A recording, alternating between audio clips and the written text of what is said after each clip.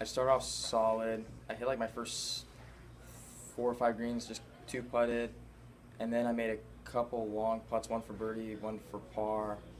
Then had one bogey on number 3, the par 3, and then hit a couple close iron shots coming in. So just pretty solid.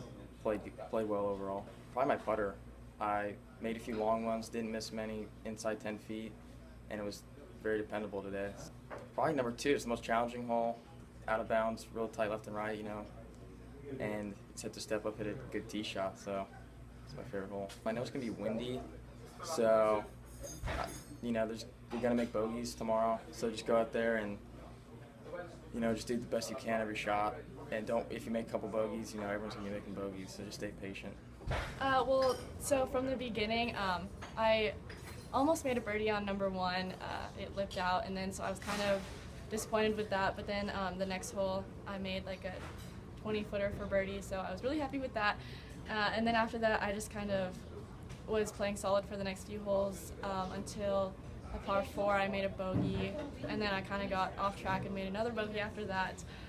So I was a little worried, and then I just tried telling myself to stay focused and just not worried about the past or the future, and just do one shot at a time.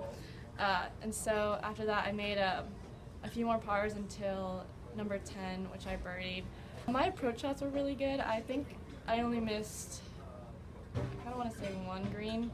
So it was really easy to make putts after that. I guess kind of just not to worry about the other players or how they're doing or anything like that, and just kind of have the same mindset as today. I hit it straight off the tee, and I made a lot of putts. I didn't really play bad at all, so nothing really went bad. My 3-wood, I didn't hit one driver today. I just hit my 3-wood off the tee. I made a lot of putts. I could have made more, but I was playing really well. Favorite hole is probably hole 15. Well, because I can almost get on in 2, and then I have an easy up and down for birdie.